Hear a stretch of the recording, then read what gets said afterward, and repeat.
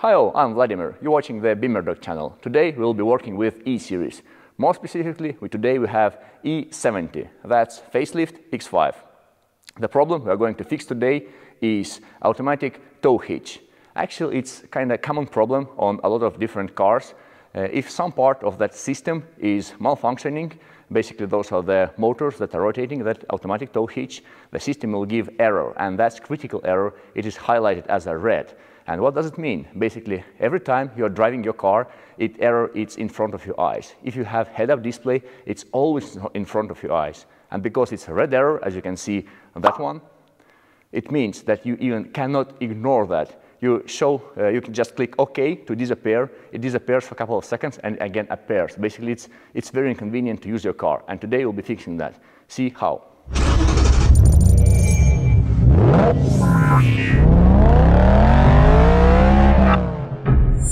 So let's go inside the car and see how does it look. We'll start the car. And the error will come up. As you can see, the hitch error did light up, and exactly the same error is in front of your eyes. And that's a red error, as I told. What does it mean? Even if you push to hide it, or hide it through that, or whatever other button, it will appear again. Exactly the same error is also present here. Trailer tow hitch. And by the way, if you still haven't subscribed to my channel, please do that. I really appreciate that. That will really help me to grow my channel. Also hit a like button and share that video. Thank you. So today's job I'll divide into two parts. The one is physical removement of the ECU, and the second one is coding. So part one, why it's very important to physically remove the ECU from the car.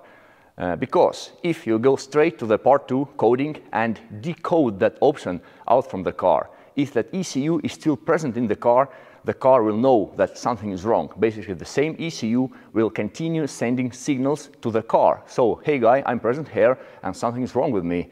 That's why even if you do all the right coding without disabling the ECU itself, it will not help. So, step one, disabling the ECU. If you don't know where all the ECUs are located, basically use ESTA. ESTA will show what's wrong with the car, where the ECU is located, where are the fuses, where are the plugs, what you have to disconnect, and so on. But because I was already doing that job several times, I'll just go and show you straight away where to go and what to turn off. For that specific model, the ECU is located inside the trunk. You open the trunk, and on the right side, there is a special ECU you have to disconnect. On some systems, there might be a possibility that there's even more than one ECU.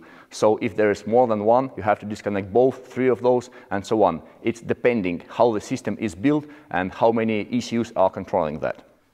So for trailer hitch, let's go open the trunk. And as I told, the ECU will be located in the right side. So it's straightforward. You just remove that trim part away, and here are different ECUs. Basically, we need that one.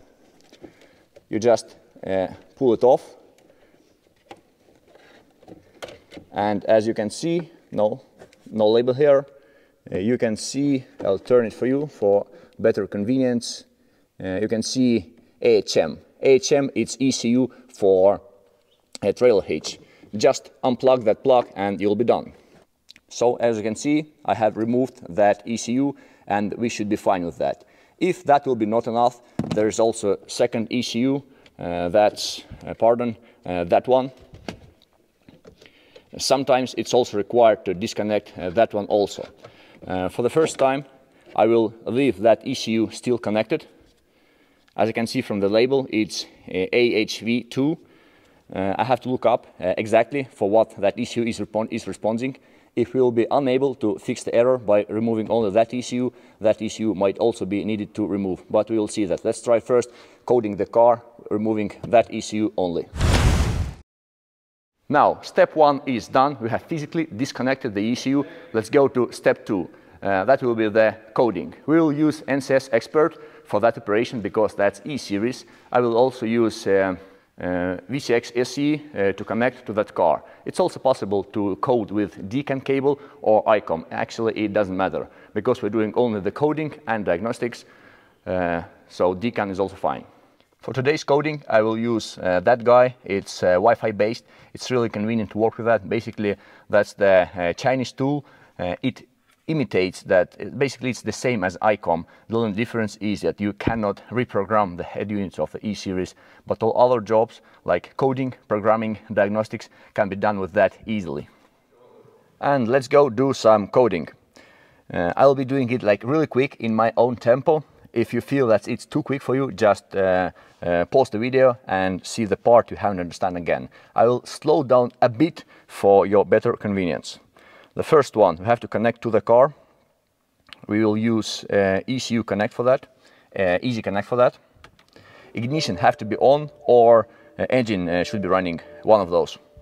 If you're making it on ignition, turn off all the electronic devices like headlights, climate control and so on. Let's see if you have connection with the car. It doesn't see the ignition at the moment. I'll start the car for a bit. Still no ignition visible, but I can see the voltage. That will be enough. That's why ignition is okay. Now I should see all the needed ECUs. We are the NCS expert. Connect to the car.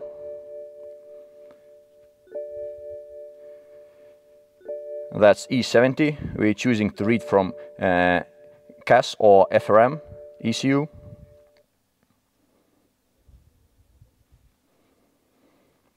The vehicle have been read out. We need to change the vehicle order.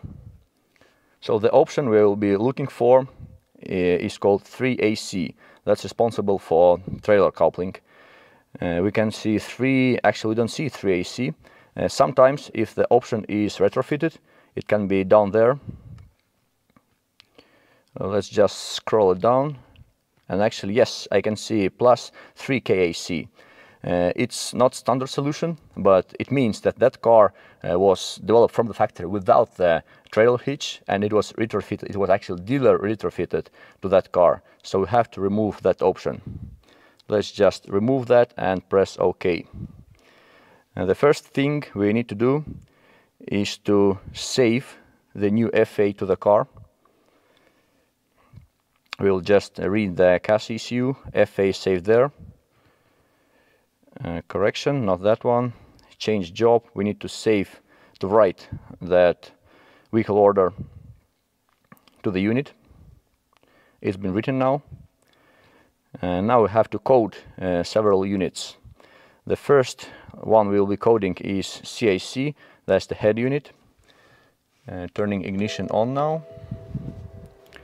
Reading it out. It has been read out. And we need to code it. To code that, basically we need to code that with the empty man file. I'll just double check if my man file is empty. Yes, man file you can see 0 kilobytes, it means it's empty. If I'll code with the empty man file, it means that all the settings will be restored to the factory settings according to the FA I have changed. And let's just code the CIC. The next ECU will be coded will be our cluster. It's called Combi. We also need to code GBBF. It's our fuse box, and also code the PDC that's responsible for the parking sensors. But let's make it step by step. So CIC is coded. The next one, Combi. It's our cluster. How do I know which ECUs to code? Basically, you have to know the structure of the car, what ECU is connected to what, and how they're communicating with each other. That's why after removing the 3AC FA option, you just have to code the right ECUs, and the job will be done.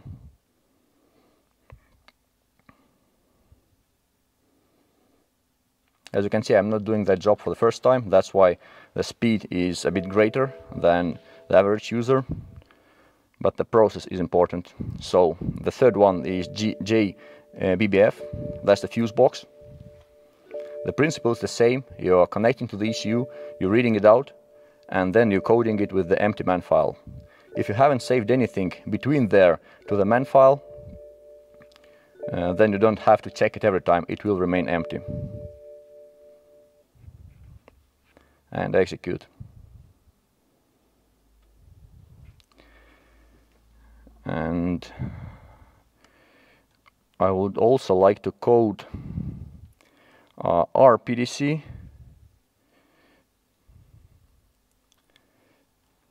It's the ECU of parking sensors. Why it's important?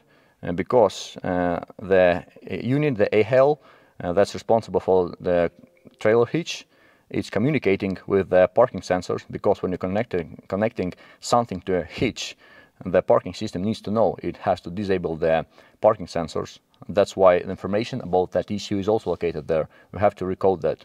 Basically, the job we're doing, we are telling the car, just forget that coupling sensor, coupling option.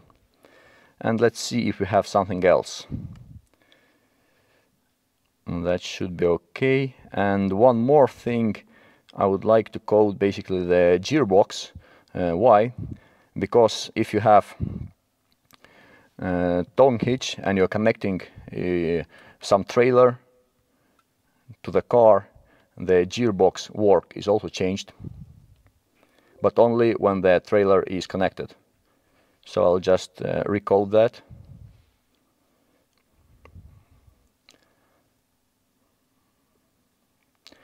Now it should be okay.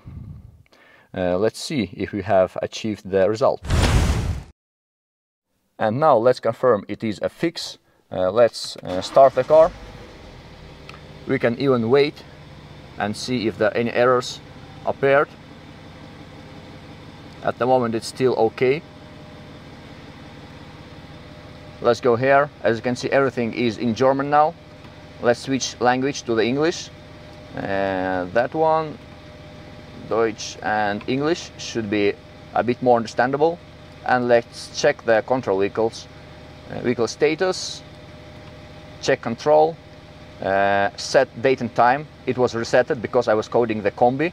We'll set that and add washer fluid. That's it. There is no more error about the towing hitch. And now we can call it a fix. Step 1 was physical disabling of the ECU, and step 2 was coding. I showed all the process from the beginning up to the end. Now the car is totally working. Basically, the step 3, it's also recommended to do, is diagnostics. So now I'll run the diagnostics and just make sure there are no error present about that system. I'll make that offline in order not to waste your time, because time is the most important. If you like that video, hit a subscribe. Thank you for watching for the end, and see you next time. Bye.